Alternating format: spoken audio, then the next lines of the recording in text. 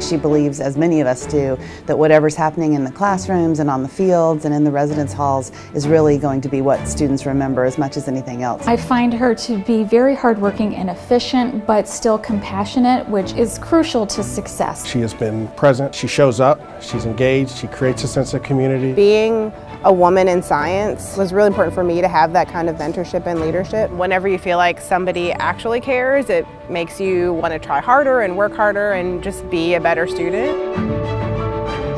She likes to think of the university as student-driven. Her job as an administrator is to kind of think through the view of the student.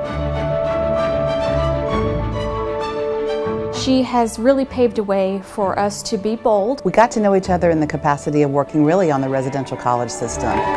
My husband is Dr. Roosevelt Noble. Having that vision and sort of centered on family and bringing people together in an environment where everybody can be equals and collaborative is something that reminds me a lot of even the way Susan was in the lab.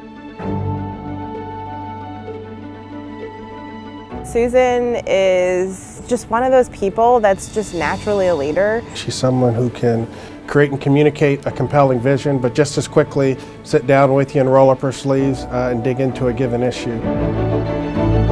I've never worked with anybody who takes the concept of team and teamwork as seriously as she does. She wants to know what is current in the field and how Vanderbilt should be leading and what she could do to support those efforts. She is dedicated to improving the student experience, dedicated to making Vanderbilt a better place. She very clearly was the right person for the job, and we're not missing a beat.